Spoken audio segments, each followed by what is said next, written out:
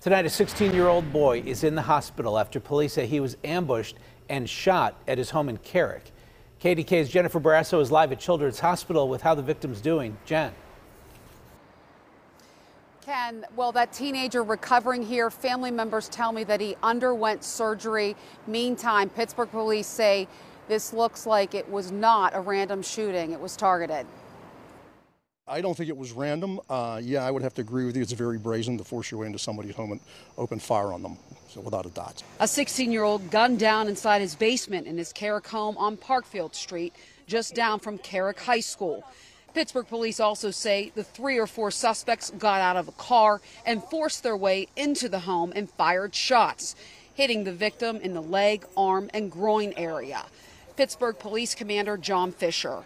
Not that we know of at this point. The detectives are in there. The crime scene is, in fact, inside the house. It appears to be in the basement area of the home. But to my knowledge, and at this point, there were no firearms discovered in the house.